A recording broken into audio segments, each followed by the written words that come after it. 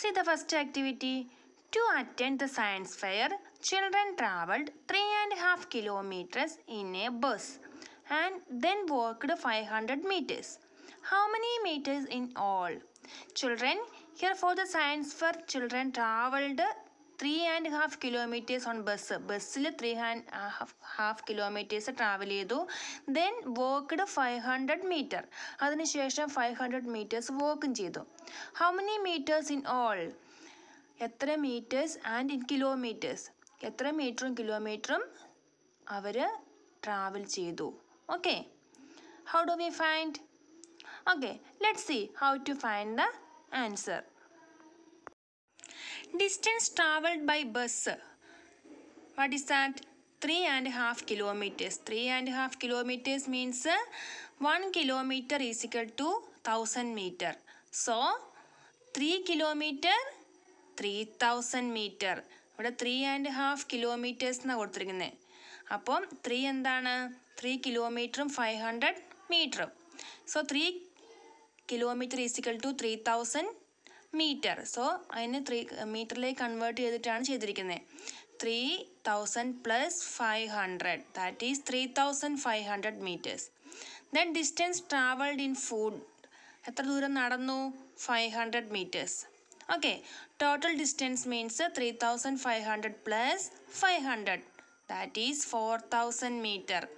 Total distance travelled by children 4000 meter.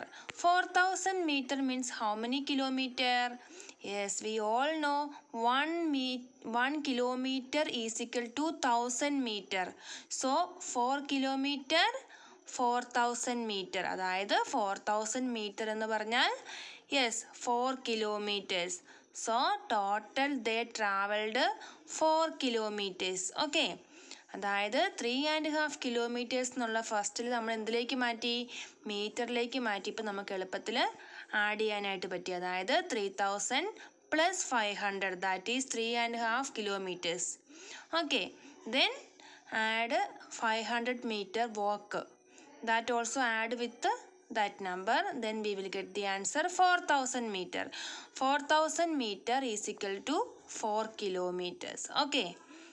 Then we can find this answer another way. That is, first walk by bus 3 kilometer and 500 meter plus 500 meter walk.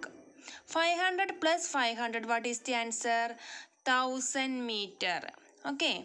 Then kilometer in the place, kilometer or 3 kilometer only there. So let us bring down 3 kilometer and 1000 meter. 1000 meter means 1 kilometer. 1000 meter എന്ന് പറഞ്ഞാൽ എന്താണ്? 1 kilometer. So what we will do? So let us convert that 1000 meterനെ എന്ത് ചെയ്യണം?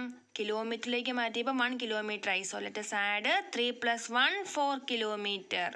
അതായത് 4 kilometer is equal to 4000 meter. Both are same answers. Okay.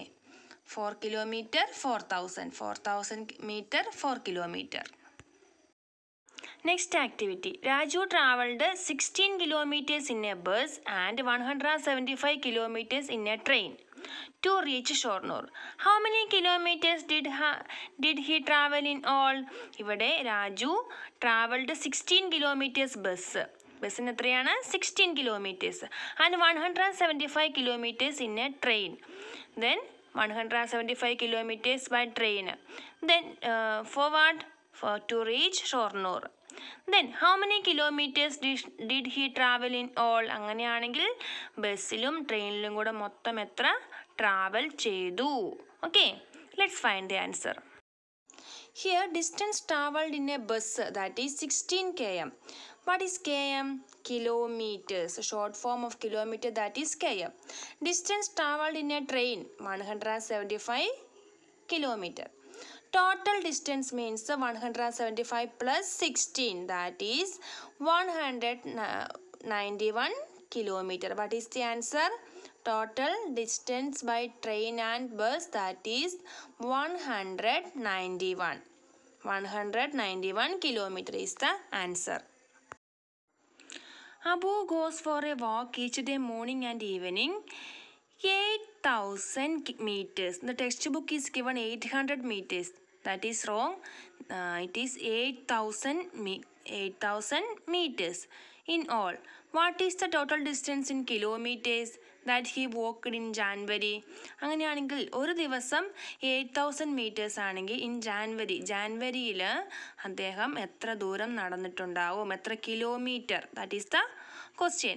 Okay, once again I repeat to not 800, 8,000 meters. Okay, here 8,000 meters, that is walk on one day morning and evening together.